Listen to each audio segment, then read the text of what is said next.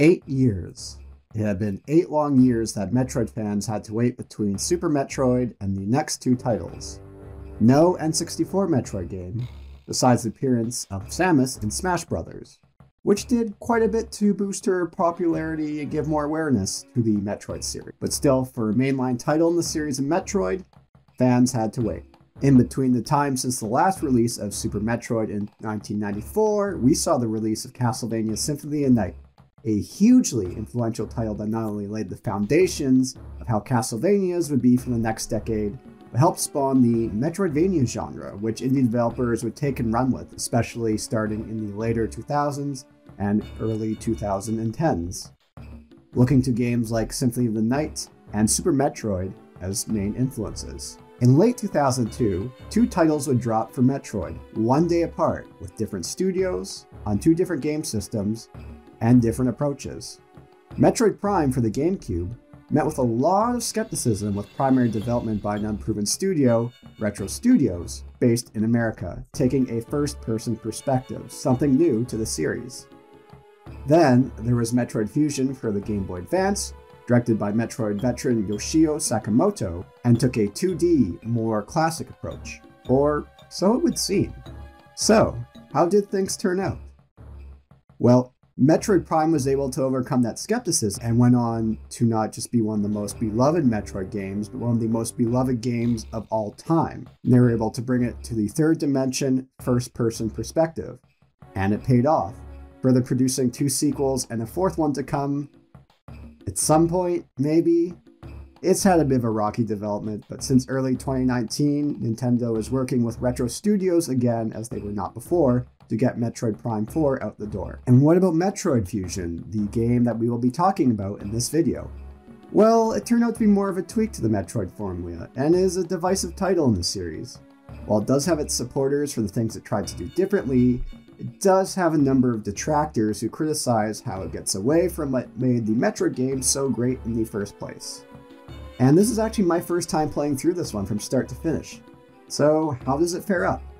Well, I can see why it's a divisive title, but I still found it very enjoyable. I commend the team for trying to tweak the formula, even if it was a bit hit and miss, instead of just making Super Metroid 2, which would have been so easy for the team to do. In a way, I see a lot of similarities between this game and Resident Evil 3 Nemesis, which I've done a video on this channel for the 1999 original. That game had a lot more of a linear approach compared to the looping level design of the first two Resident Evils. Fans both praised and criticized the game, and we also get to deal with a powerful force that we're going to be going against that you're going to be avoiding most of the game. Metroid Fusion also takes a lot more of survival horror influence as opposed to previous titles, which did tip their toes a bit on the horror atmospheric elements, but Metroid Fusion digs in quite a bit more. But my friends, let's dive in. Now that I have a few minutes in between punching boulders, let's hop to it. Let's look at Metroid Fusion. While we're coming up to 18 years since this game was released, Metroid Fusion is chronologically the last game in the series when it comes to the timeline. It's interesting to note that this game is known as Metroid 4 on the title screen as well. Samus returns to the surface of SR-388 from Metroid 2, in which she deals with a creature that she's never come across before. This is known as the parasitic organism known as X. X gon' give it to you. Wait for you to get it on your own. X gon' deliver to you. Knock, knock, open up the... Infesting into her nervous system, Samus goes into emergency surgery to have it removed, but requires most of her power suit to be stripped away.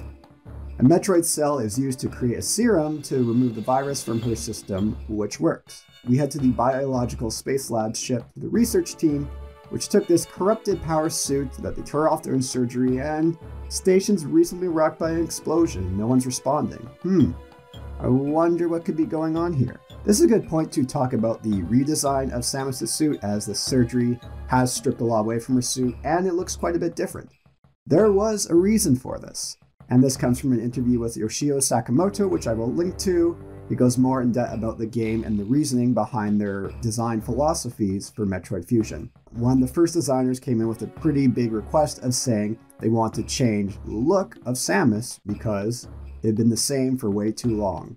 Sakamoto was hesitant, but he said if the team came up with a reason to justify it, he would consider it. He did note that Samus's design from Super Smash Bros. Was very popular, so making a huge redesign to her suit was nothing to take lightly. Instead of just changing the design for the sake of design, he really got the team to think of gameplay elements that they could introduce for a solid reason in-game for doing this change in her suit design. As far as justification goes in regards to having this surgery due to this parasite, the one they came up with works quite well. It plays a key part in the plot, which the game puts a lot more emphasis on in previous titles, which we'll get to later in the video. This allows for a more natural way to help the reset the power conundrum that a lot of these games have, especially with sequels. As this is the last title chronologically, Samus has built up all these powers and acquisitions over the years, so the game has to come up with a good reason to reset them, and this emergency surgery due to this parasite works quite well. It did a much better job than how Metroid Prime or Metroid Prime 2 did this, for example.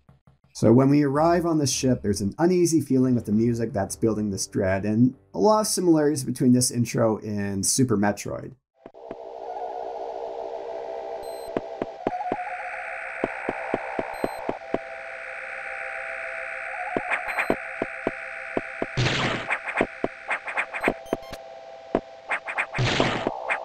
You'll notice right away when playing that Samus controls are a lot less floaty than before compared to Super Metroid or Metroid. It might take a bit to get used to if you just came from those titles like I did, but it's far better overall and it was much better going forward. We come across our first navigation room, which tells us where we need to go, and we'll be making use of these as the game goes on, more on that later. This X parasite mimics its prey, but due to you having that X within you, you now absorb the DNA and heal, and you'll be able to pick up some powers and abilities along the way to reclaim. This is further justification to the change in the suit and infection, and is all great stuff. The ship will open up certain doors for us, and we need to find our items to increase our chances of survival, which we could download at data rooms. This is different than before, as we're supposed to found missiles or super missiles to blow these doors open. It's actually going to be on this AI that's going to open it up for us at certain points in the game. Even though it is similar to how in that game it's once you got progress, you found these items, then you could backtrack. Here it takes away that agency where we're able to do that, and once this AI decides it's okay for us, then we can move on. It is essentially the same thing, but there is quite a bit of difference because it's taking that agency away from us as the player. We're going to get some inner monologues from Samus throughout the game to kind of get more of an idea of how this AI reminds her of her commanding officer, Adam Malkovich. Adam! And we find out this mention that he loves to call Samus Lady. Lady! Okay, lady. I get the picture. If we ever find a lady. Hello, lady. Early on, we get our missiles. And another note, we do have different controls here. As opposed to using the select button to select missiles, we just simply hold the R button. Much better for a more simplistic controller scheme, and they made good use of the constraints they had as opposed to having more buttons on SNES controller. We first encounter our first boss, a good intro boss, nothing much to really say about it. But after every boss that we defeat, we're going to have to deal with the parasite, which could be a little frustrating where you take down this boss and then you have to deal with this afterwards.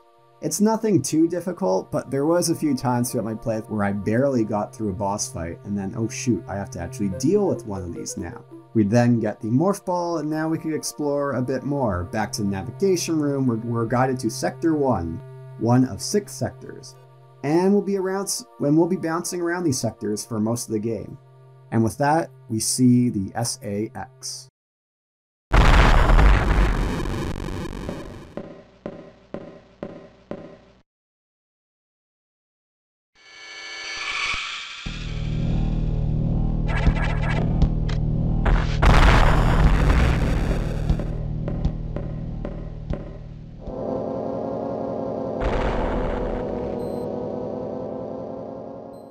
I just really like to commend the team how great it was of the zoom in on the face, the footsteps, just utterly destroying that door. Those footsteps are still ingrained in my mind. It reminds me a lot of the footsteps from Mr. X in Resident Evil 2 Remake. I've read that many young players were absolutely terrified by the scene, and I could see why. It does a fantastic job of building up this tension, and we know we're going to have to go up against this at some point. And with that, now it feels like a good point to talk about the exploration and the gameplay loop of Metroid Fusion, which has caused quite a bit of divisiveness amongst the fanbase.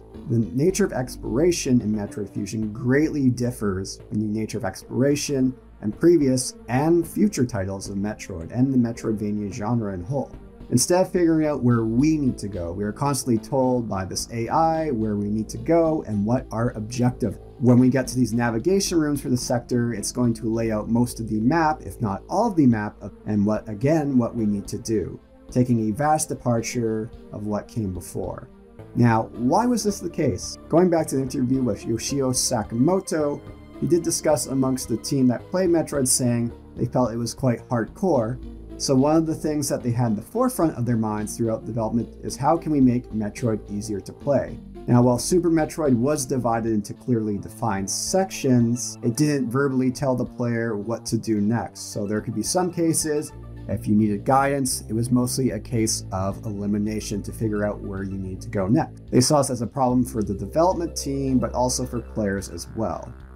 So instead of going through that process of elimination or letting players get lost in this world and trying to figure out where to go next, they removed that portion altogether and told the players where they need to go next. Granted, it's not like modern games would do and they give you like a quest arrow or something to follow or like a mini-map, which I'm talking about how much those can ruin games, but it does really remove some of that surprise and exploration that you would need to do on your own like you would in other titles in the series. It's not like Metroid Zero Mission, which would give you a general idea of where to go next with these Chozo statues, but it would still be a lot more open-ended. That said, it's not like the game lays out everything on the map as you go around. Sector 2, for example, only gives you a small portion of the map to begin with, leaving it up to us, the player, to discover it. And as a result, this area has the most classic Metroid feel. We don't have the whole map layout. There's a number of areas on their way that are inaccessible that we'll have to come back to later. Unsurprisingly, this is one of my favorite sections of the game. It's nice that not everything has been documented on the map about the ship, and that's actually going to be an interesting plot point that we'll discuss later. Now, to note, because this is a Game Boy Advance title, a handheld title as opposed to a console, the game was built in mind to have shorter sessions, and that is something to take into consideration to how they designed and structured this game. On that note, however, the Castlevania line of games on the Game Boy Advance and the Nintendo DS but more of that free exploration method, and Metroid Zero Mission would as well take it more back to that blueprint from the original. So with that, some of the exploration that Super Metroid was so well known for gets constrained quite a bit and has been pretty divisive amongst fans. What's funny is in this interview that the director said that one of their key things in developing this game was how could they make Metroid easier to play. And they definitely did that on the exploration side of things. But what about the combat? Well, that's a different story altogether. While exploration is much easier in Metroid Fusion, combat, bosses, encounters, they really amped up the difficulty, especially having just completed Zero Mission prior to playing this. So that while it is easier to play on the exploration front, this game isn't afraid to kick your ass when it comes to combat. When playing through Metroid Zero Fusion, I died maybe a handful of times, and that was mostly due to more at the end of the annoying mother brain fight. Here though, I died quite a bit. And I did what I could to avoid save scumming, which I know is very easy to do, especially since I was playing on an emulator and on the harder bosses here. I've done a video about save scumming in the past. This wasn't just boss encounters as well, this was also normal enemies in exploration. You take quite a bit more damage in this game, and you start with quite a bit less health. Now, there are quite a few power tanks that you could pick up along the way, and this game actually has quite a few, and even with missile upgrades as well. But it does again justify this whole thing of, well, your suit's been stripped down, you've lost a lot of your powers, so you're going to be taking more damage. More than any other title in the series, with maybe Metroid Prime 2 as an exception, maybe. We're really out of our element here. As opposed to being self-directed like previous titles, we're being guided along by this AI, making Samus feel even less powerful and have less choice and agency than before.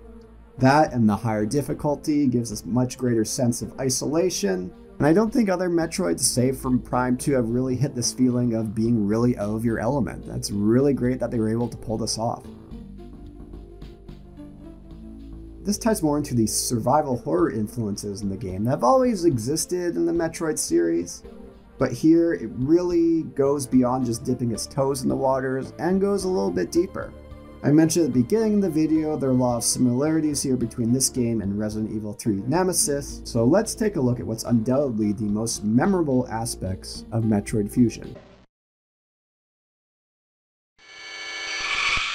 I mentioned earlier this great introduction of SAX, with the footsteps, the zoom in on the face, taking out this door, and we have these encounters along the way with it, with the super bomb, blowing up doors, seeing destruction that leaves in our wake, and how this SAX will fuck you up very quickly. So comparing it to Resident Evil 3 Nemesis, well, there's a lot of similarities with Nemesis, the main antagonist in Resident Evil 3. There, however, throughout the game, while being pursued by Nemesis, you did have the option of taking Nemesis down.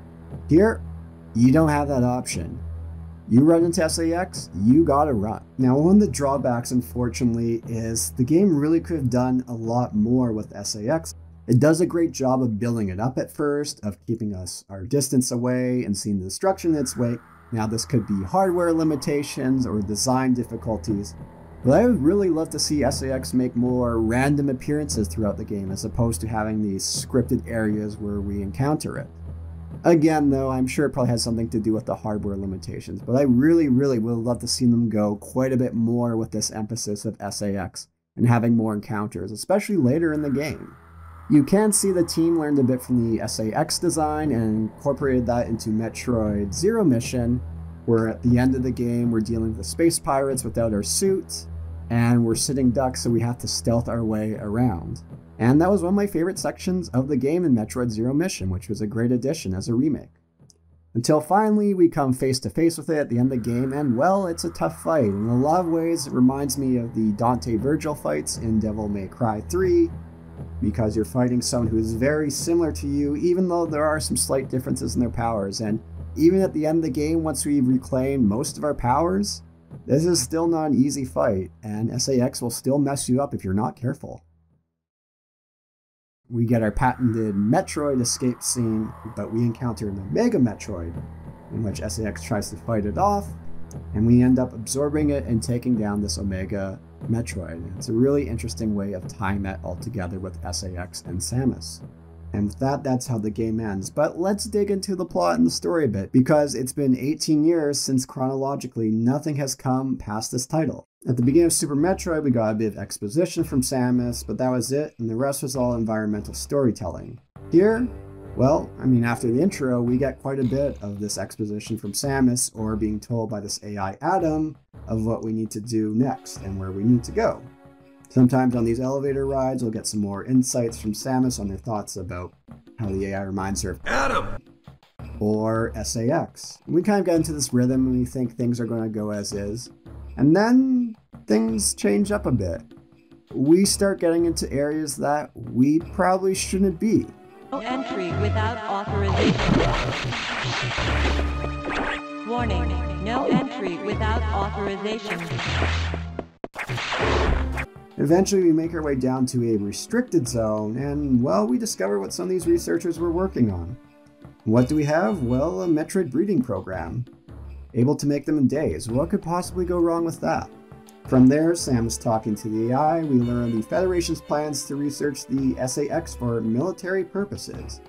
This is a classic science fiction trope and pulls heavily from the Alien franchise, of course plays a large influence on the series of Metroid, that being taking some dangerous creature to try and research for the good of humanity, but we all know too well what could happen as a result, especially what Samus sees with the SAX. So as we go and try and take it down, the AI locks us down in this room and says we're not going anywhere because the Federation is going to take care of this. We're trapped. And here we get some dialogue from Samus, and she calls the computer Adam. Adam! To which the AI reacts to, only to grant her this wish and calls her Lady as well. Hello, lady.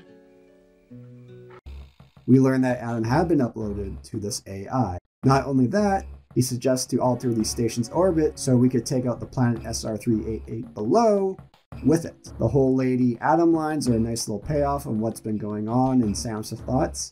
Simple, but it works quite well. Once we finish off the SAX and the Omega Metroid, we escape, and well, as I mentioned, as far as the timeline goes in Metroid, nothing has taken place after this. So now we have this really interesting situation where Samus has destroyed this research facility, and she's destroyed this planet, and obviously there's going to be some consequences for it, and that's a really interesting premise for a future title. And, well, it's almost been 2 decades, so it's a few more years till maybe we'll see something finally in the future. After being many years on hiatus, Samus returns, a remake in 2017, another Metroid 2 remake doing quite well. Well, maybe we'll finally see some things. And what's actually interesting about the Samus Returns remake in 2017 was actually pitched initially to Nintendo as a remake of Fusion. But hey, with Prime 4 coming around, I'm sure we'll see another 2D game in the series, and it'll be really interesting to see where the story goes after this, because it ends on a really interesting note. So overall, playing through this, I could see why it's a bit of a divisive title in the franchise. I commend the team for trying to change up the formula instead of making Super Metroid 2, which would have been so easy for them to do. That said, the changes that they made either missed the mark or fell a bit short, even if they were some nice changes. For example, SAX being one of the major factors and reason that people point so much praise towards the game, I really love to see the game go deeper with this and implement more encounters with SAX. I would love to see random encounters with it, and again, maybe it was a design, difficulty, or hardware limitation, but man, that would have been really cool. Still to have this cold, heartless, powerful version of yourself to deal with, and is far more powerful than you throughout the game, is a really simple yet great hook for a great antagonist. Exploration being more streamlined is the game's greatest weakness, and for their next title, the team would work on Metroid Zero Fusion to give an update to the original Metroid. All things considered, I am glad the team did try some different things, even though they missed some of the mark. We also have to remember this is still fairly early on in the timeline of Metroid. This is just before Prime came out around that time as well. We also got 2 more titles in the Prime series, and since then we've seen, especially in the late 2000s and early 2010s, the explosion of games influenced by the Metroid series, and especially amongst indies, in regards to Metroidvanias. As far as the 2D titles go in the Metroid series and the Metroid series overall, this one does rank lower in my preferences, but that's by no means a bad game. I could appreciate for the challenges and the risks it took and making some changes, even though it didn't quite pay off all the way. As I mentioned earlier, it could have been so easy for them to make Super Metroid 2, but they didn't, and they tried something different. So that's my thoughts on Metroid Fusion. I'd love to hear how you feel about the game, whether you enjoyed it, you didn't enjoy it, how you felt about SAX, the exploration, the difficulty, where it stands amongst your rankings in the series. Please leave a comment about that. Subscribe if you like that. Hit that notification bell or whatever it is. Leave a like. I'd love to hear back from you guys. Anyways, I've been going on this for a bit long, so I gotta go back to punching some boulders. So, take care everyone.